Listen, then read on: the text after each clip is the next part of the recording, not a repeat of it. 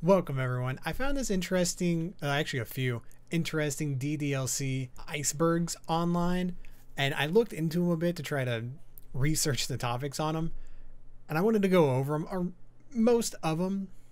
These down here at the bottom, I'll openly admit I couldn't really find much. They're kind of really vague. This is all a dream.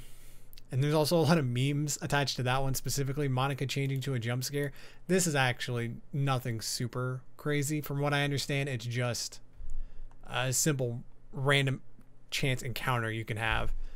That's not a wild one. But some of these were actually interesting and I wanted to explore them a bit more.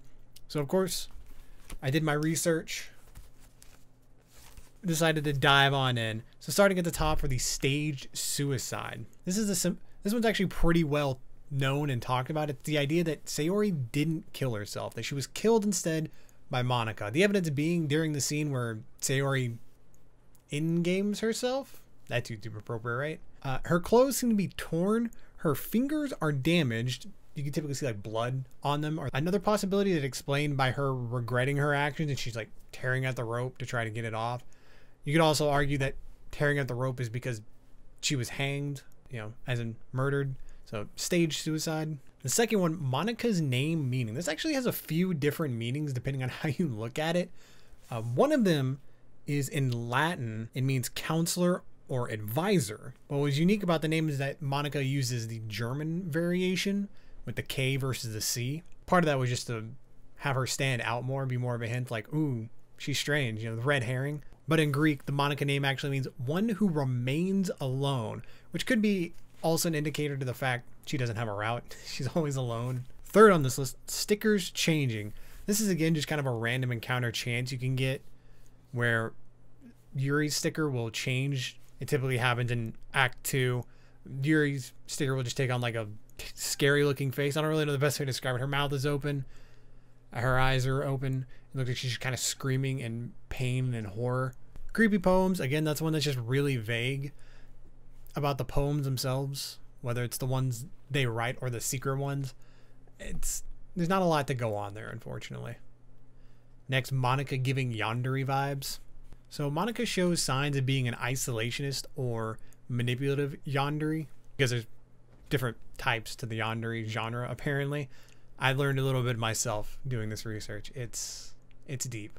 So she doesn't show signs of being full-blown yandere, but she does work to get rid of the competition for MC's affection. So that makes her the isolationist, and then she works to have him forget about them, making him not remember Sayori. So that's where the manipulative part comes in. Now we get down to the stuff that's actually kind of interesting. The BBC controversies I'm not going to cover again because those were actual real life people who unalived themselves. I'm not going to cover that. The gist of it is that a lot of people thought they were doing it because of DDLC, but it actually turned out to be a different game. But the Monika cuts herself. So in the secret poem, today I cut my skin open, there's a blacked out word. And it's believed that that word is Yuri. So if the blacked out word is Yuri's name, then that means that the person who wrote it is most likely Monika, meaning Monika is the one who is cutting herself.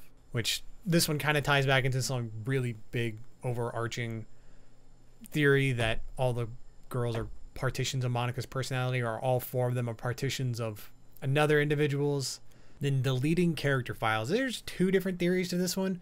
One talks about the fact that deleting the files can affect the game because the game randomly checks for them throughout, such as if you delete Monika or Sayori's file right away, you'll get the quick ending, which just shows Sayori unaliving herself right from the get-go. The other theory states that you can't really delete the character files, that it's kind of just an illusion that they're deleted the entire time, because Monika's able to bring them back after Act 3, even though they're supposed to be deleted. You can even attempt to bring Monika's character file back in Act 4 after she's supposed to be deleted, and she'll even make comments about how she doesn't want to be there anymore, as if she remembers everything that happened still. So those are the two main theories to deleting character files. Sayori's a killer. This is not one that I could find anything about outside of some alternate universe fanfic. So I don't really know what this one's based on, gotta be honest. Yuri knew Monika's evil doings and she stabbed herself to save herself. This is actually one that I had never really noticed, but I thought was really interesting. So part of this theory states that the VP role gives that character semi-sentience, so they kind of know what's going on, which may have been part of what led Sayori to her depressed state, is she kind of knew the futility of everything, of her existence. And because Yuri becomes the VP in Act 2, she also becomes semi-sentient. Because Yuri mentions multiple times, quote, Monika's always listening. Also, quote, I don't care if Monika is listening. Meaning she's somewhat aware that Monika is always listening in on her and knows what's going on. And is therefore most likely manipulating Yuri, given her ability to see beyond and listen beyond things where she shouldn't be able to. So Yuri stabs herself in an effort to escape being controlled by Monika. Dan Salvato even once mentioned in an interview, quote, that Yuri's in-game move was, quote, in a sparkle of clarity while trying to remain sane. But the very last one, that I actually really like this. It was a really interesting take. Monika is trying to save you. So Monika shows you the danger of wanting to escape reality. Some people want to escape from reality into a video game world. But Monika shows the dangers of that as she, a sentient being, communicates to you, another sentient being, what life is like in a video game. In a world where you're surrounded by non-sentient beings doing preordained things based on programming of both their character, who act in a way that is again based both on their programming and their character design, in a world that's just based on programming. There, you can't do anything outside the norm. Everything's going to play out to a preordained end. So the girls are going to fall in love with you no matter what, because that's their programming. You just need to pick a few words they like in a poem mini game.